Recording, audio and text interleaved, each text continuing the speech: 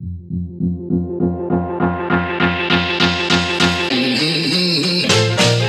everyone, my name is Shem and welcome to VFX Teacher. So continuing to the previous video, today we are going to work on how we can install modules for Blender. So I will just jump in again to our structure from last time. So I have the Blender install here, I have 2.82 and inside 2.82 you have folder called Python, and then you have the pen, which is basically the exe file for Python. So usually if you're going to install Python modules, you are installing it using pip. So you do like pip install whatever you want. In my structure for the pipeline, I would love to separate the modules that you're installing from Blender itself. So basically it's kind of agnostic. You keep the folder somewhere else and Blender just looking into this folder. But first we need to get pip. We'll tell you now how we can get pip. Basically there's a file called get pip.py. That's a very famous file. You can just get it from anywhere. So that's basically the pip file. We can do save as, and then we keep it maybe on the desktop. VFX Kitchen here inside Blender 2.82 Python Ben, and that's it. Alright, and what you need to do is opening the command line. We don't need any Blender for this, but we need to use its Python.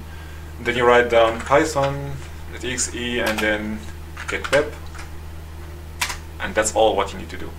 So it will automatically download the version of pip for the Python version what we have for Blender. The most important part that I want to separate between installing modules for locally on my own Blender, or maybe I want to share the pipeline somewhere on the network and let all the artists or the user over the network still access the same modules. So next step, we should go back here. So no, sorry, it's in Python scripts, and that's our pip. So if I want to install any module, I will just right click here and write like pip. I prefer to go 3.7 and then say install, for example, OpenCV Python.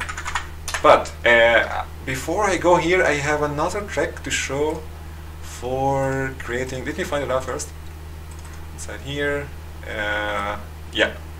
So my trick here is also what I like to do is, again, moving the directory for the module somewhere else.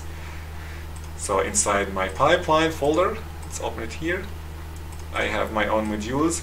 I'm afraid that this will conflict with Blender, honestly. So I will just maybe call it Python modules. Okay. And in your command line, you can just set pip target equals the path. I don't like to do any spaces here, and that's it. So now, next time you install a Python module using pip, it will automatically be installed here. But what you need to do on each tool you're creating, that you have to specify where is the Python modules to import. In that case, we can specify an environment variable. And now let me try out to do pip install PySide2. So now it's going to download PySide and will install it here. Okay, so we're back again. As you can see here, after pip install is done with installing PySide2, there is some sub modules that also required by PySide, and that's the output folder. So that's our Python modules folder. Yeah, that was it for today. I hope you liked it, and see you next time. Now, here comes the music. Boom, boom, boom, boom. I'll shoot you right down. Boom, boom.